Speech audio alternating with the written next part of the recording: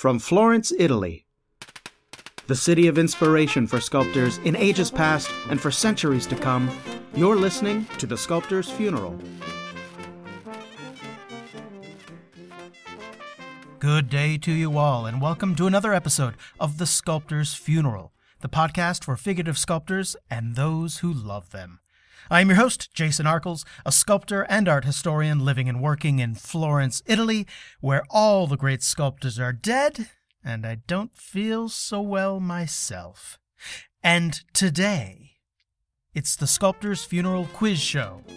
Now, seeing as how the world is under lockdown and we're all safely distanced from each other with a little too much time on our hands thanks to our old friend COVID-19, I thought we could have a little fun and do something different here on the Sculptor's Funeral. Now, a little while ago, I put the call out on the Facebook group page for the podcast for the most avid listeners of the podcast to call me up and test their knowledge of the many and varied topics we've covered in the Sculptor's Funeral.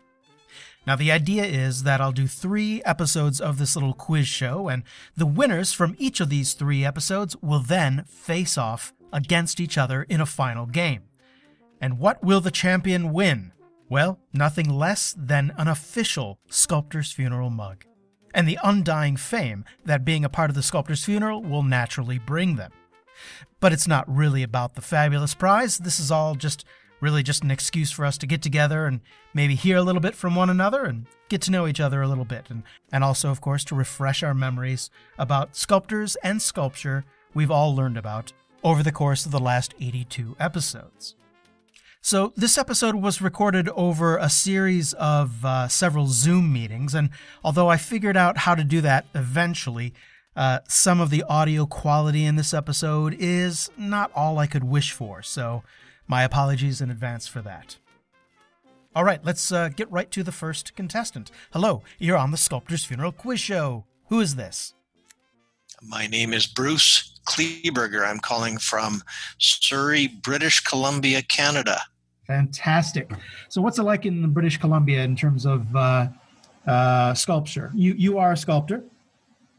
I am a non-practicing dentist and a practicing sculptor. Fantastic. And I have had the great opportunity to study with the Northwest Stone Sculptors Association for the last 3 or 4 years. And Jason, you were the featured guest instructor at the Northwest Stone Sculptors in Southern Washington last year. And that's where we met, although I've been following the podcast for quite a while. Yes, I remember very well. You were doing portraits of your grandchildren, is that correct? Excellent. Yes, that's right. Yeah. And they're looking right at me as I speak. Oh, really? Fantastic. You'll have to send me a picture. Yeah, so I was teaching pointing out at the Northwest Stone Sculptors Association. I wish I could be there this year, as does, I'm sure, everybody else, because it's not happening this year, I imagine. Well, they have decided to ask us if we would go if they hold it. So they haven't decided yet not to, but really? It would be a very different event. They have typically 100 sculptors on the field, and they're thinking if they did it, they would have to limit it to 50. They would have to feed us in shifts. We would have to live in rooms by ourselves rather than in the bunks in the camp that we were living in before. So it'd be a very different event. Yeah, wow, it sure would be. It sure would be. I mean, that's one of the great things about that was the sense of community. But well, if it does go on, do you plan to go? If I can, right now, the United States is not doing very well in its ability to contain the epidemic. Yeah. And Washington State is where it originated, although they've done a much better job than the majority of the states, as it turns out. But I live on the border with the United States, and our border is closed for the first time in 300 years. So I'm not sure that I'll be able to go. But if it's possible and if it's available to me, I will certainly be there. Well, fantastic. Well, if you do go, please, you don't need me to tell you to be careful, but I wish you and everyone there all the best. It was really, I spent 6 months traveling last year from March to September, and my week or 10 days at the Stone Sculptors Association was one of the highlights. It was just fantastic. It was good. Great. All right, let's meet our next contestant. Welcome, Allie Pierce. Welcome to the Sculptor's Funeral Quiz Show. Thank you very much. You're calling from Wales. Now, have we met? We have, Jason. I thought so. In Melbourne Victorian Society. You did a great talk. Oh, I thought I met you in Wales. Oh, that is so funny. Yeah, I remember that talk very well. Yeah, no, it was a good talk. And I brought a friend who was one of my colleagues when I used to work in Australia. Right. And she loved it too. So yeah, it was great. So listen, just tell me a little bit about yourself. So I met you in Australia, but now you're in Wales, and you're obviously from the UK, judging by your accent. Yes, I'm from the UK. The reason why you met me in Australia is I used to do some teaching in Australia for Melbourne, the primary of Melbourne Grammar School.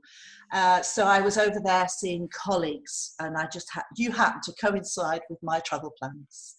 So I'm still a teacher. I teach practice courses and do a bit of distance learning development for a program which is a fantastic program called Lifelong Learning that allows learners from all age range to access university style courses, bringing people back into university or people who've never been into university to have the experience of a university education. So it's brilliant. Oh, but you are also a figurative sculptor, is that correct? No, I trained trained in three-dimensional design. Oh, okay. Ceramics. There's a good story here, but I make mosaics. Oh, okay, great. I have a business called Avid, and so I make mosaics, and I do talks on heritage sort of mosaic walks around our town, which is Aberystwyth, but only last year, my mum, before she died, announced that I was a relative of Charles Sargent Jagger. Charles Sargent Jagger. No kidding. No kidding. That's fantastic. She did it in a very Lancastrian way and said, yeah, you've got a relative that's a sculptor. And at that point I said, and why didn't you mention it when I was studying three-dimensional design? But at the tender age of 97 then, she said, yes, well, I forgot about it. That's fantastic. Yes, now, he only died in the late 30s. So is he a grand, is he an uncle or? He's a, right, so my mother's Jagger, so one up was a headmaster, one up again was another headmaster, and then an uncle up from there. That's wow. the link. Wow, yeah. But your mother's maiden name is Jagger. Wow, that's fantastic. So wait a minute, that also means you're related to Mick Jagger. On a sort of that really is a thin wire, but he's from sort of the Whitehaven family, which is that came away from Yorkshire to Whitehaven, right, because no. I know Sergeant Jagger is related to Mick Jagger in some way, so wow, that's fantastic. You're practically a celebrity yourself. Indeed. And now it's time to bring in our third and final contestant. So I'm Liz Little. I'm from Endicott, New York, but I've lived in New York for the last 11 years. Mm-hmm. When you say you lived in New York, you mean New York City? Oh, yeah, New York City. Oh, fantastic. So how are you? I'm good. This is final exam week for me, so this has been like a hectic semester. Definitely, I'm supposed to be graduating this semester, so it's just really bizarre that all of a sudden school just stopped and now I'm just in a room by myself all the time. That's crazy. So are you doing how is your schoolwork proceeding? Is it through social media like Zoom and that sort of thing, or? So they have this online platform called Blackboard, and so it's kind of like Zoom where they have this thing, it's like Collaborate Ultra. So the professors are just doing video recordings and sharing their screen with PowerPoints and stuff. How is that working for you? It's okay for some of the classes. It has pros and cons.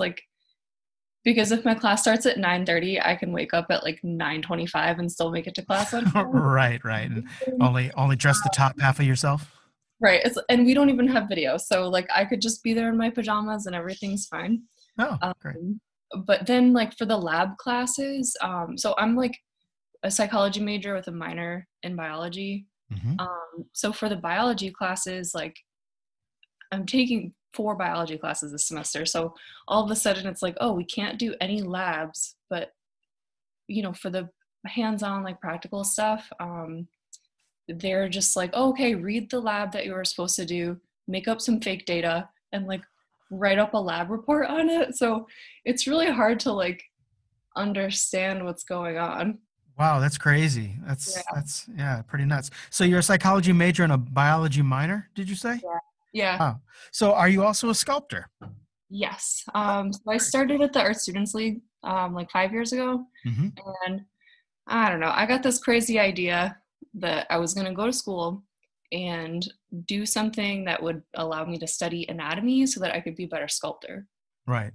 Because I was just waiting tables and I was like, this sucks. I don't want to do this anymore. So, I was like waiting tables all day, and then I would go like waitress or take dance classes and all that stuff. So I was like, all right, I got to do something else. So, one day I showed up to the Art Students League and like there was this amazing hand, and I was like, who did this? And it turns out that it was a physical therapist who cool. like started sculpting. So that kind of like planted the seed. I was like, well, maybe I can just like go study anatomy. And so that was kind of the plan. Plus I didn't really want to go to school for art and then end up like being a waitress again after I graduate. So but turns out I'm just gonna do that anyway because I'm starting my master's in the fall. Oh wow. Yeah. So I kind of decided to jump ship on that whole plan because so now I'm kind of like backtracking. I applied actually I wasn't even planning on applying. I was gonna apply for PhD programs in anatomy and neurobiology in the fall, but then I was like, with this whole COVID thing and everything is like offline right now, it seems like this is a good time to go do a sculpture MFA because wow. So you're getting a master's in sculpture? Yeah.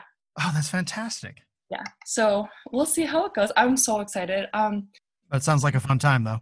It's fun. I think like I was talking to my sculpture mentor. So at the Art Students League, I've been studying with Barney Hodes. So shout out to Barney if he's listening. Like shout out. It's like, awesome. Oh yeah, we're not good. But I was talking to him and he was just kind of like, I think that at some point you have to just like focus on what you really want, which is ultimately like I just want to sculpt. So I'm kind of doing all these other things that are like not helping me be a better sculptor. So yeah, it's been a mess, but it's okay. Yeah, it's definitely not like the straightforward route. Like sometimes I'm like, why didn't I just like move to Florence and go sculpt? Yeah, I know what you mean. I didn't just decide to be a sculptor and then move to Florence. I arrived here by an incredible series of crazy accidents, starting off in a completely different career field. And, I just sort of accidentally stumbled into the possibility to start studying here, and the rest is history. So everyone finds their own way. And yeah, I guess that's like when I started at the league too. Like I wasn't like, oh, I want to learn to sculpt. It was just kind of like I sculpted in high school and then I like really missed it. And one day I just kind of like wandered in. I didn't know what the league was. And then all of a sudden it was like, oh, okay, you can sculpt here. And then I ended up staying for a long time. So fantastic. Yeah. All right, Bruce, Allie, and Liz, let's begin. Now, how this works is I'm going to give you a series of 7 questions. They're multiple choice, and the answers to all these questions can, of course, be found within the episodes of The Sculptor's Funeral. So, if you have listened to them all and have remembered everything, you should have no problem whatsoever.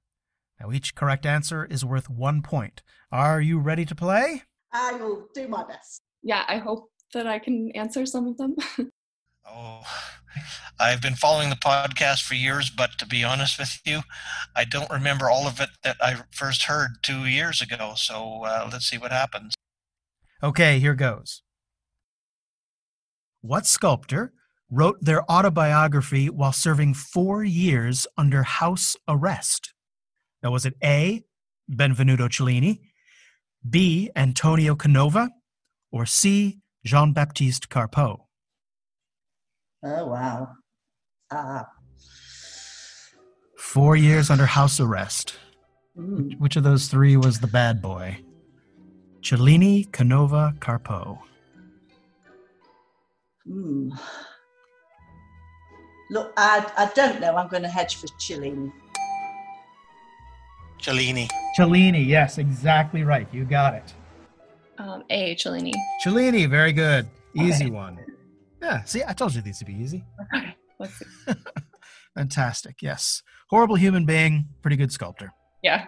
Yeah, and he wrote his autobiography, the first written by a sculptor, simply because he had nothing else to do. He was sentenced to 4 years house arrest, so he thought there was no better time for him to sit down and record just what a fantastic. So had he done Perseus by then?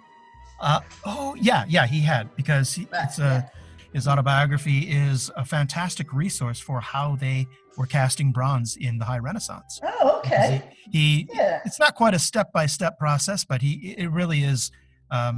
It provides more insight than just about any other single source into how they are working at the time. So Okay. yeah, so it's worth a read, definitely. Yeah. All right, Liz, who once exhibited a sculpture so apparently lifelike that he was accused by the press and by other sculptors of exhibiting a body cast instead of a work he had modeled in clay? Was it A, Jean-Baptiste Carpeau, B, Auguste Rodin, or C, Jules Deleuze? B, Rodin. Very good. No hesitation. I wouldn't have guessed either three. Do you want me to repeat the question? I know the question, Okay. but you could repeat the answers. Sure. It's either A, Carpeau, B, Rodin, or C, Deleuze. Carpeau. Carpeau, I'm afraid, is not the right Deleuze answer. then. No, it was Rodin. Rodin, really? Yes, I remember the episode. Okay, Allie. Oh, goodness. Yeah. Wow. Made a big to-do at the time. People were sure he had just made a body cast. Carpeau, Rodin, Deleuze. I want to say Rodin, but the sculpting's quite rough. Yeah, loose and free, isn't it? Yeah. Deleuze. I'm afraid it was Rodin. Oh, God. Yeah. It's funny. Of course, you wouldn't think it, just by, based on his work. But in his earlier work, and I say early, he was probably about 40 at the time, one of his first life-size sculptures he did is called The Age of Bronze. And it's just a nude male standing, looking as though he used to be holding a spear, And it was just a very, very faithful reproduction of the model. Well, I think they probably need to go to Specsavers then. Like.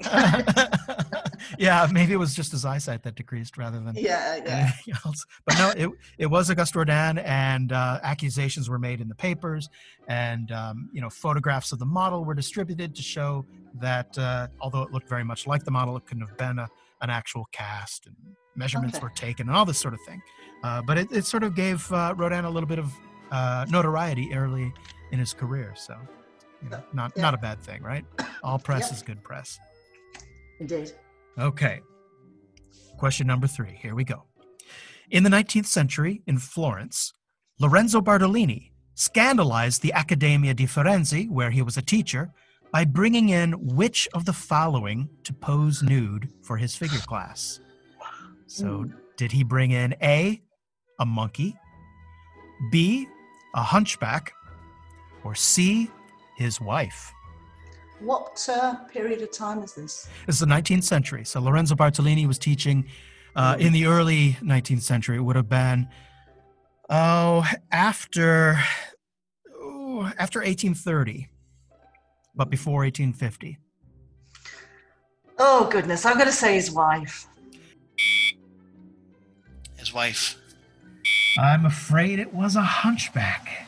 And this I don't remember at all. Oh, yeah. No, this is a really interesting thing about Lorenzo Bartolini. So they chose a theme. They were working on a figure project, and they chose a theme to sculpt Aesop, who is the mythological storyteller, Aesop's fables and that sort of thing. And traditionally, he's always been represented and described as a terribly deformed person.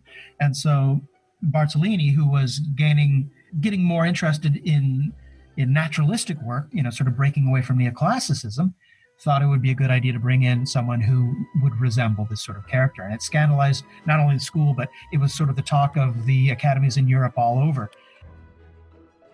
All right. Liz, did he bring in a monkey, A, B, a hunchback, or C, his wife? A hunchback. Wow. Killing it. Thank 3 you. points. Very good. Very good. Question number 4. In the 6th century BC, a common motif found in Greek sculpture was a smiling mouth. Now, is this smiling mouth commonly referred to as the classic smile, the archaic smile, or the Hellenistic smile? This is from a recent podcast. So once again, we're looking for the name for the smiling sculptures from the 6th century BC. A, the classic smile, B, the archaic smile, or C, the Hellenistic smile. And one clue might be 6th century BC. I'm going to say archaic.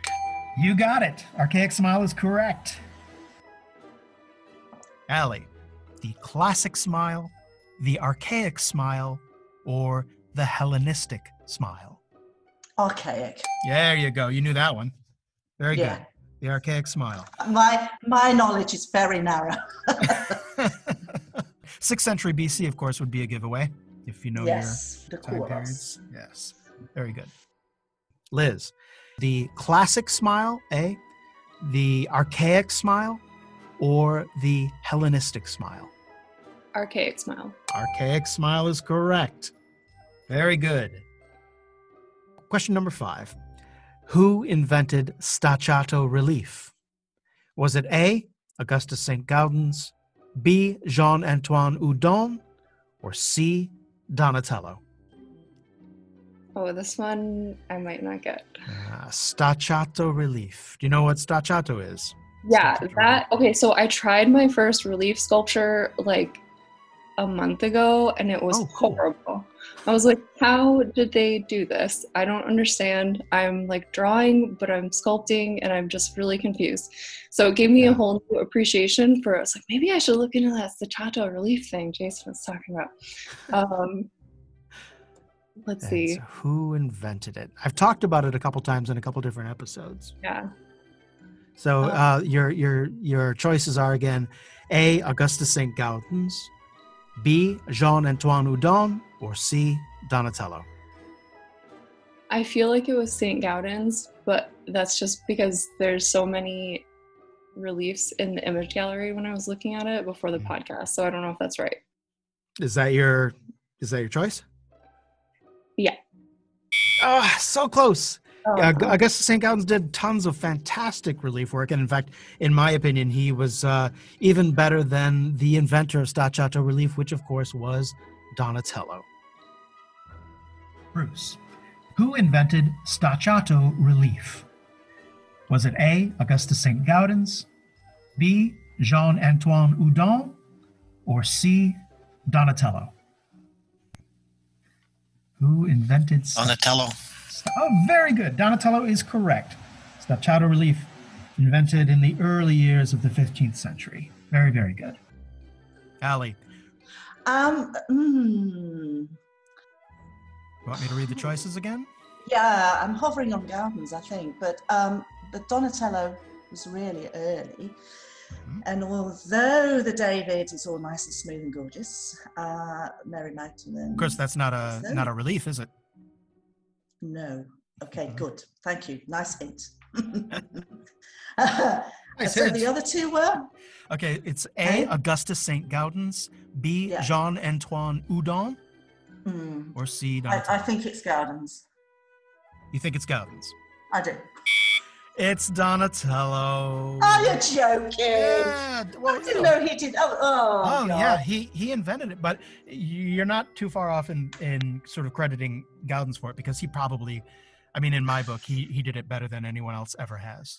But it originated with Donatello. He did a predella, Right. a little relief of Saint George slaying the dragon beneath his. Yes. statue of Saint Okay. Yeah, I George. know Yeah. that. Yes. Okay. Yeah, that's the first I was touch out to thinking relief. David.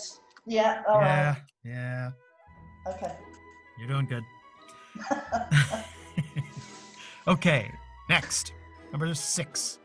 Allie, who organized a national show of art called the Degenerate Art Exhibition?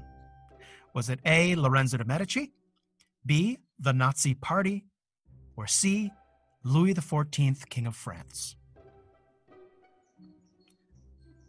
I think it's B. B, the Nazi Party? Yeah. You are correct. Very good. So, Liz, Ooh. the Degenerate Art Exhibition. I feel like it was. Oh, I'm gonna miss this one too. What are the choices again? A, Lorenzo de' Medici, B, the Nazi Party, or C, Louis XIV, King of France? I feel like it was the Nazi Party, but I don't know why. Is that your answer? Yeah. You are correct. It was the Nazi Party. Very good. Very good. Yeah, that's all the way back from my very first episode, when I talk about the end of figurative sculpture in the 20th century. Yeah, the Nazis organized a show basically to showcase everything that art shouldn't be. And so it included things like modern art, abstract art, and Jewish art as well. So, yeah. Was it A, Lorenzo de' Medici, B, the Nazi Party, or C, Louis XIV, King of France? A national art show called the Degenerate Art Exhibition. Oh, I think it was the Nazi Party. You are correct, sir. It was the Nazi. Yeah, I vaguely remember that. Well, that goes back. That's the very first episode. All right. Last question. Bruce, who helped organize the earliest version of the École des Beaux-Arts in Paris under the auspices of King Louis XIV of France? Was it A, Bernini, B, Houdon, or C, Francois Rude? So who helped organize the earliest version of the school in Paris, known as the École des Beaux-Arts? And I'll give you a clue. When it first started up, it wasn't known as the École des Beaux-Arts. It developed that name after a while, but under the monarchy, it was known as the Académie Royale. And the list again? Yes. A, Bernini, B, Houdon, C, Francois Rude. I have to say Houdon. I'm afraid it was Bernini. All the way back. the French Italian thing that got me there. I was going to say Bernini, but I knew that Right, exactly. He wasn't born. He was right. moved. He moved to France. Well, yeah, only briefly. He was there for just a little bit, and it's at that time that he actually sculpted the portrait of Louis XIV as well. Yeah. So, yeah, 1648. Very good. I don't know why that comes to my head, but there you go. There you go. Half point. Yeah. Right. So, who organized the earliest incarnation of the École des Beaux-Arts in Paris? Was it A, Bernini, B, Houdon, or C, Francois Rude? Houdon? I'm afraid not. No. It was Bernini, which is really interesting because he's the only Italian on the list. Should have known that. Yeah, the other guys came later. So. Oh yeah, duh. That's what I was thinking. I was like, oh no, those are too late. But yeah. So A, Bernini, B, Houdon, or C, Francois Rude? Louis XIV. Louis XIV. Yeah. So that's a good hint. Or if you know your French, I'm very English centric here. I'm afraid. Houdon, probably. It was Bernini. Really? Yeah, because he's. Oh. Well, he was the only one alive during the time of Louis XIV, for one thing. Wow. Yes. Yeah, Bernini. Shocked. Well, you did okay. You got 3 out of 7. Story of my life. Hey, it's not over yet. It's not over yet. That was just round 1. Now we're coming to round 2, and this is going to be a fun one. As opposed to what came before. It's more torture. Right. Okay. So what it is, it's a speed round, right? So you're going to have 60 seconds to answer as many questions as you can. Oh, no. But the questions are simple because all I'm going to do is I'm going to give you the title of a sculpture and you're going to tell me who sculpted it. Right? Easy, right? Well, I'll go for it, yeah. Yeah, well, you better go for it. You're I'm committed now, aren't I? Exactly. There's no turning back. So there are 10 questions or 10 sculptures that I'm going to name in total. And if you don't know the answer right away, don't worry, just say pass. And I'll move on to the next one. And when we get to the end of the list, I'll go back to the others if there's time. Okay. All right. Now, each question is worth half a point. So a total of 5 possible points available in this round. Okay. All right. It's going to be easy. And the timer will start after I give you the first name of the sculpture. All right. Are you ready? Yep. Here we go. Ugolino and his sons. Pass. Okay. The Rape of the Sabines. Oh, Jean Bologna. Very good. The Piccadilly Fountain. Oh. Lantern or it's one of the new sculpture. Move on. Okay. The Apollo and Daphne. Bernini. Very good. Mary Magdalene. Oh, Donatello. Yes. The Gates of Hell.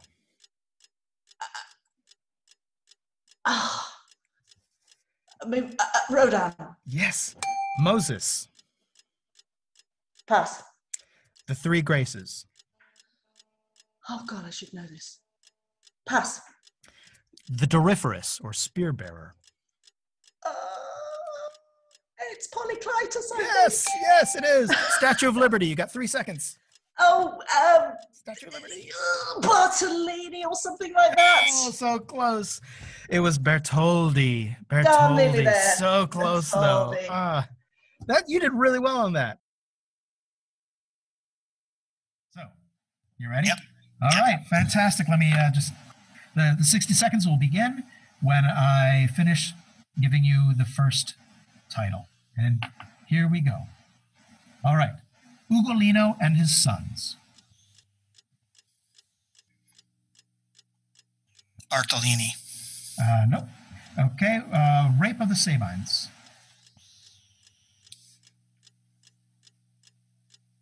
Bernini. Nope. The Piccadilly Fountain. No, pass. Okay. Apollo and Daphne. Bernini. There you go. Mary Magdalene. Pass. Okay. The Gates of Hell. That was Bernaschi. Nope. No, Gilberti. No, that's all right. We can go back to it. Moses. Michelangelo. There you go. The Three Graces. That was 5 seconds. Jean Bologna. No. Doryphorus or the Spear Bearer. Pass. And time. All right. Need to spend more time in Italy. Yeah, you do. Everyone does. Out of those 10, you've got 2. You got Apollo and Daphne, and you got Moses. 2 half points, bringing you to a total of 1 point for the second round, and a total of 5 points for the game. All right. Very good. Very good. Are you ready to play? Ready. Okay, I'm going to start the clock as soon as I finish giving you the name of the first sculpture. So here we go. Ugolino and his sons. Carpo. Yes. Rape of the Sabines. Jean Bologna. Yes. The Piccadilly Fountain. St. Gaudens. No, I'm afraid not. Apollo and Daphne. Bernini. Yes. Mary Magdalene. Oh, I should know this. Pass. Okay. The Gates of Hell. Rodin. Yes. Moses. Oh, Michelangelo. Yeah. The Three Graces. Canova. Yeah, very good. The Doryphorus, otherwise known as the Spear Bearer. Oh, no idea. Pass. Okay. The Statue of Liberty, and you got 6 seconds. Oh, shit. Oh my god. Oh wait, edit that out. Bartolini. Oh, so close, and time is up. Bartolini. Oh man! Oh, I want to give you that. No, I missed it. That's okay. Yeah, Bartoldi, very good. And you're not the only person to answer Bartolini. So, do you want me to read off the ones you didn't get? Yeah, go on, because I think I knew some of them, I'm but sure the you pressure did. was too much. Yeah, Ugolino and his sons. Any idea? No.